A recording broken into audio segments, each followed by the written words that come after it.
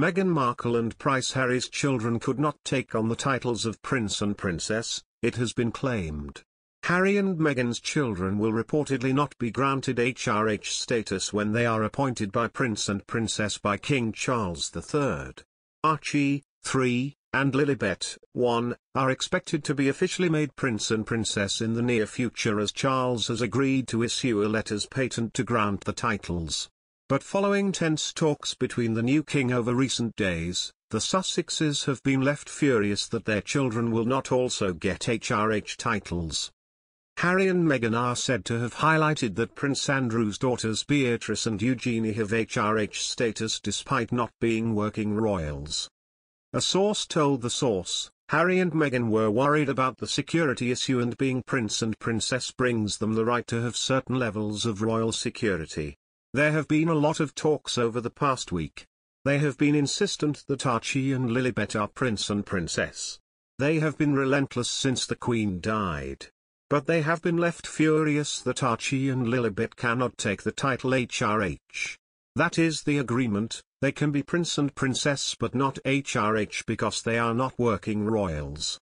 Archie and Lilibet are entitled to the titles following the death of the Queen as part of rules set out by King George V in 1917, which limited the number of royals using HRH. Meghan has previously claimed the HRH title was earlier denied to Archie because of his race. And when asked if it was important for Meghan that Archie be called a prince, she said she doesn't have any attachment to the grandeur of official titles.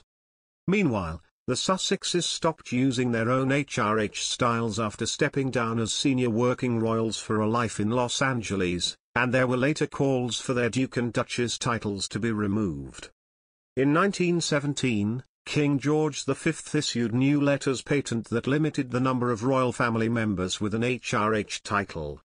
The Queen's grandfather's rules stated that the children of any sovereign of these realms and the children of the sons of any such sovereign and the eldest living son of the eldest son of the Prince of Wales shall have and at all times hold and enjoy the style, title or attribute of Royal Highness with their titular dignity of Prince or Princess prefixed to their respective Christian names or with their other titles of honour.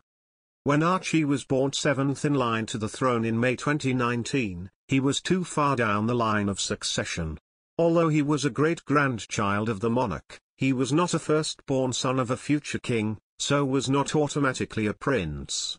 It comes after Prince Harry seemed overcome with emotion as he honoured Queen Elizabeth II for her moving lying in state service inside Westminster Hall on Wednesday.